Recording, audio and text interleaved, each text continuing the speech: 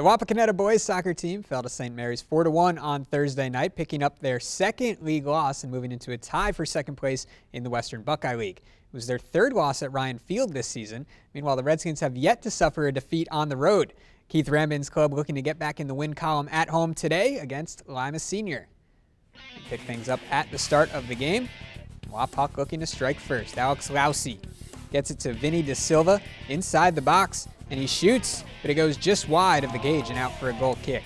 On the other end, Lima Senior attacking. Sam Sharrock.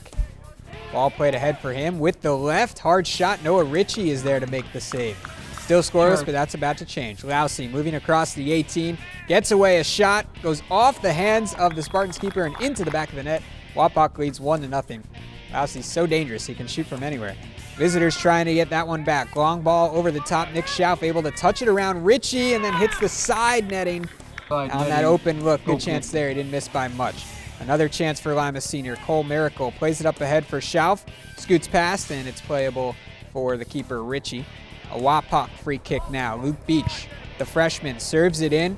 A challenge for the header. It comes down for Dawson Clark, and he secures it. Wapak gets the win. 2-0, the final score.